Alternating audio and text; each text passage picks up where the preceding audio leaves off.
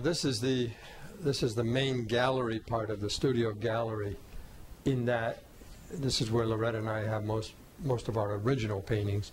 The other part of the gallery, we have a lot of prints and T-shirts and some of the things that we market more frequently. This beautiful old outbuilding was, for quite a few years, just a dirt floor and a roof and the beams, and it was my woodshed. And Sean, our son, who's a very fine carpenter, made this beautiful gallery out of it for us. And this large painting is one of Lorette's oils that's kind of an impressionist way. And then this wall is primarily a collection of some of my turtle art, but also some of the different things that I do. Obviously, I have my painted turtle here, which is a watercolor. This particular print, Spotted Turtle and Wild Plum Blossoms, is the original. This is a print, actually, that we've had made that we can sell, because I don't want to sell the original of this one. The original I did back in the 1970s is smaller, as a gift to my art teacher from high school and his wife. They were very important people to me in my first art days, and sending me on that path to become an artist, actually. And upon they're both deceased now, and that painting has come back to me. And all of my watercolors that I do for my book illustrations, for example, or this particular style, here is one of a brook trout in a flowing stream. This is a larger version I did, actually, of a watercolor that I produced for my book, Trout Reflections. I work with transparent watercolor.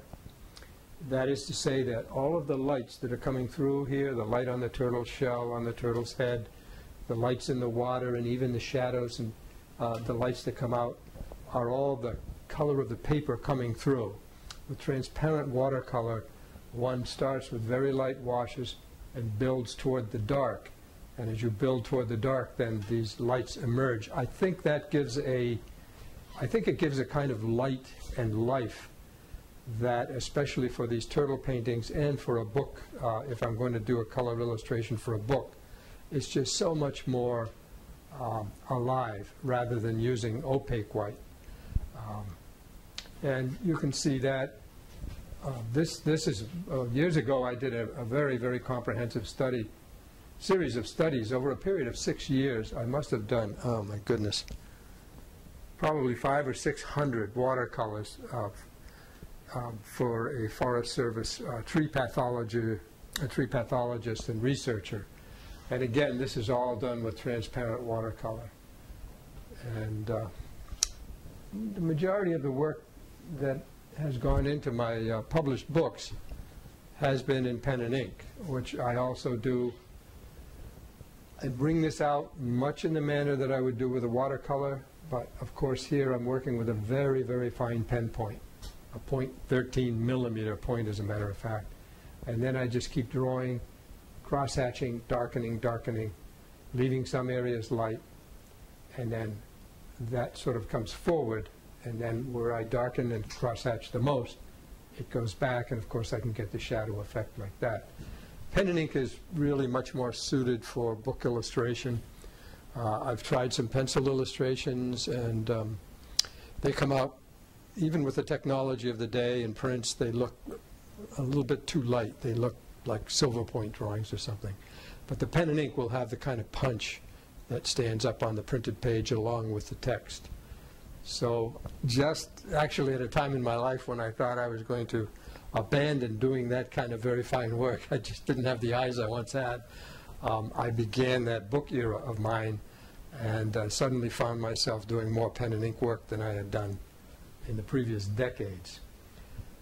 Other things that I do, for example, are these, I'm working currently, the last year and a half, I've been doing quite a series of pencil drawings of nudes, and this is a whole different approach, of course. Here I have a toned paper that I've stamped with gold, and then I'm drawing with pencil, and I'm bringing out highlights here with just touches of wash of opaque white paint. This is about the only way I work in which I use an opaque white for highlighting. And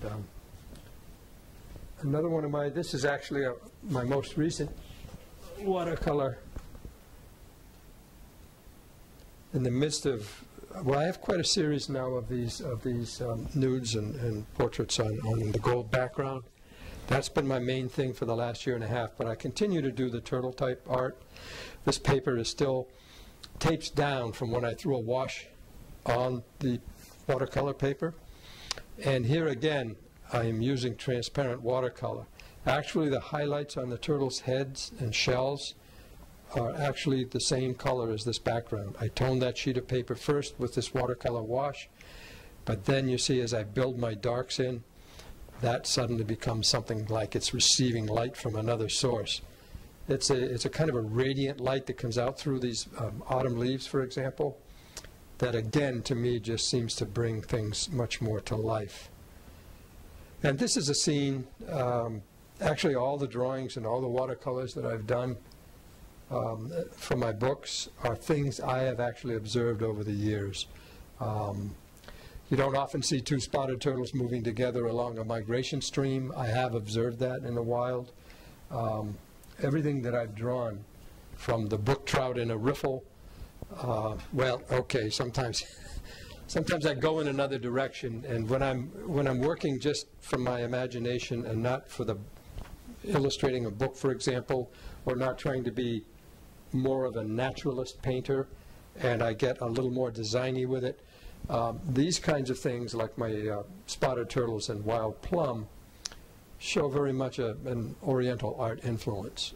I've always been very, very much enamored of and influenced by, for example, the Japanese screen painters and by the Chinese painters, the Chinese landscape painters. So that Oriental way of working, that Oriental design sensibility, which I have such a great respect and admiration for, has obviously influenced certain parts of my work.